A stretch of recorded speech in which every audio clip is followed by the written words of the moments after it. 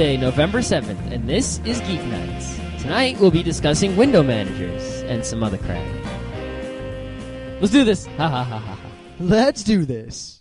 Let's do this. All right. So Paris is still burning. Wait, it's not burning like in the olden days. The picture on the news right now shows something burning. Yeah, okay, so it's not burning down like when they burn the whole thing down. No, there's no Bastille going down yet. But, I mean, people are burning a lot of cars and houses. Yeah, they finally killed someone. Okay, they got one guy. Great. Though, apparently, the only real news now is that... Oh, wait, the police got someone? No, some kids killed an old man. Oh. They beat him up while he was trying to put out a trash fire. Oh, I thought the police finally killed one rioter. No, they've arrested thousands. It's not doing anything. Oh, okay. Did they have a jail that big? I don't know what they're doing. Did they reopen the Bastille? The news isn't so informative. The only real news is that the rioting has spread to Belgium and apparently some German suburbs now, too. I don't think it's that widespread there because I was listening to another podcast. A guy's in Belgium today. Oh, no, it's not because both of those countries reacted immediately. No, okay. Yeah, rioting. Poor people. Yeah. I mean, a lot of people in the news are trying to blame this on the Muslims who are rioting and the North Africans who are rioting, but the only common thread is that they're all poor. If you're poor, you don't have a job, you got nothing to do, you got no money, you riot. Or you do something else. So worse, almost as bad as rioters is SEO. So what do they do now? So SEO has demanded from IBM information about Linux kernel version 2.7. Because that exists. That's the story. I want 2.7. I want that information now, too. Well, so far, they've discussed it on the mailing list. There isn't, I don't think, a single line of code in it. There's no 2.7. There's a theoretical 2.7. There's a theoretical 9. Yep. I'd love to be there physically at the trial when I could see SEO standing there and they've made their claim. And they say what they want. And then the IBM guy stands up and says, that doesn't exist. You might as well have asked me for the flying spaghetti monster's noodly appendage. But the flying spaghetti monster is real. Damn straight. Yeah, though that stupid intelligent design trial is over. It's over. It's over. Well, if it's over, how come the judge hasn't said anything? Because now the judge is sitting in his room thinking about whether he's going to side with science or crazy. What takes him so long to think? You're a judge. You've heard everything. There's nothing new to hear. Maybe he only works like Monday through Friday, so he had the weekend off, and now he's going to make his decision today, and he'll say it tomorrow. I don't know. So he's going to say it on a different day than he comes up with it? I don't know. I don't know how that works. I think he's a lazy judge trying to get a little vacation. Yeah, the only funny thing that came out of it was that the Vatican came out and said that ID is crap. I don't know if that was just one... No, I don't know if that was the Vatican Vatican or just a guy. It is the official position of the Vatican unless the Pope says otherwise. Yeah.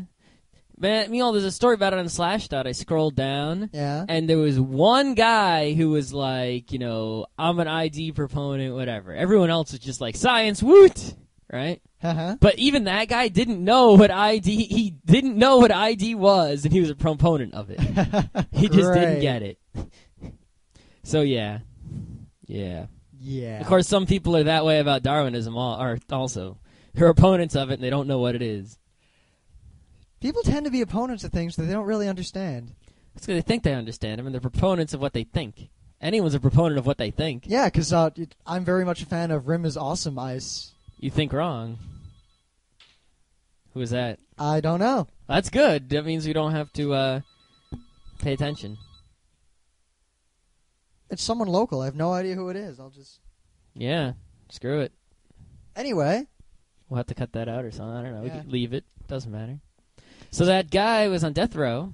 Okay, so a guy was on death row. What did he do? He escaped. No, I mean, what did he do to get on death row? I don't know. I didn't read that part.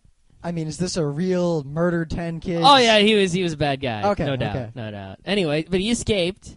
They thought that like someone helped him escape, like this anti-death row group, but they were acquitted. They didn't do anything. Uh-huh. This guy just like I think he walked out like I don't know how he got out, but anyway, he was on the run. So they made a huge manhunt, of course, which is what they should do. Yeah. And they got him. He was drunk in a phone booth. Awesome. Because, you know, when I escape from prison, I'm going to get drunk and hang out in phone booths where I won't get caught. Yeah, yeah. I mean, I would have gone one step further. I mean, you could have gone to Mexico. Put out the classified ad, you know, hey, escaped serial killer looking for some, I don't know, whatever escaped serial killers are looking for. I'd just go to freaking Mexico or something where they couldn't get me. I wouldn't hang around and get drunk in the country that I'm running away from. Obviously. Well, let me put it this way. He's on death row, so whatever he did, he got caught. If you're not smart enough to avoid the police, you're probably not smart enough to avoid them again. Yeah. He could have run to Somalia. Where the pirates are? Where the pirates are, and where apparently the reason there's pirates is because there's no government at all. There was a government. There hasn't been a government in Somalia for a fairly long time. So it's just anarchy? Pretty much. Ever since the ruling party was deposed, there's really no consensus as to what the actual government of the country is. And so why don't we just go there and do something? Because the country's split into these 5... No, I'm talking about you and me. Oh, the country's split into these 5, like, fiefdoms, and they're run by these warlords, and they each have their own army. Oh, okay, so there is someone in charge. Yeah, but there's no more Somalia. We can't just go in and set up our own warlordness. No, but Somalia is just a bunch of little, like, bickering countries now. All right, what are you going to do? So after this whole pirate attack, the U.S. said, hey, clean up your act, and Somalia said... We're a bunch of warlords. What are you going to do? We don't have ships. We don't care. Go away. We'll pirate you if you come near. Help us. You can clear out the pirates. We won't stop you. Yeah, arr.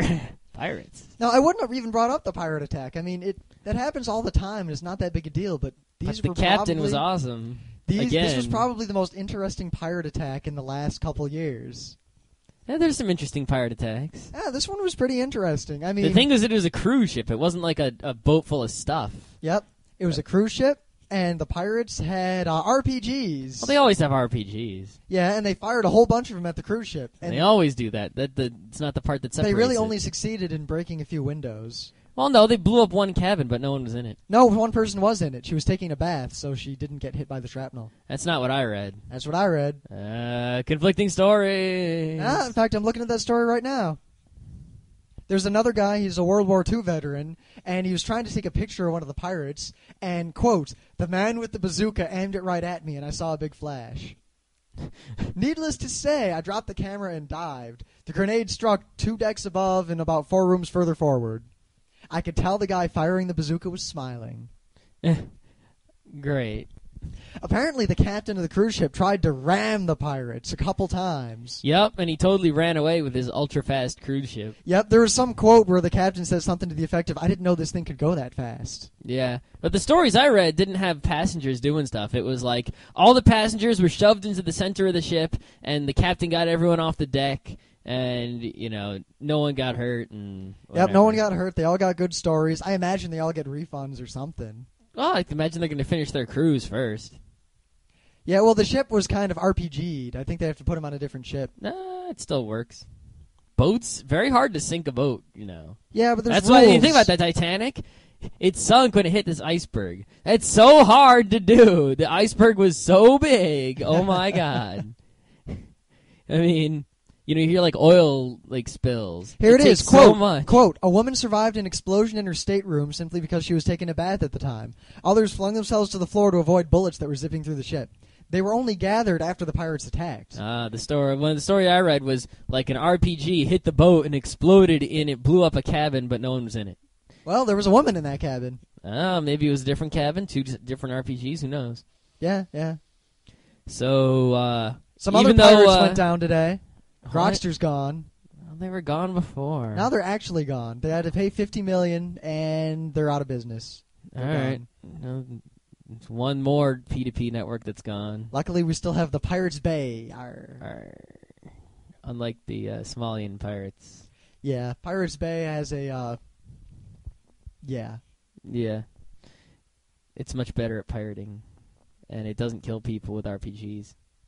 Unless they download Final Fantasy VII, but it's bad. That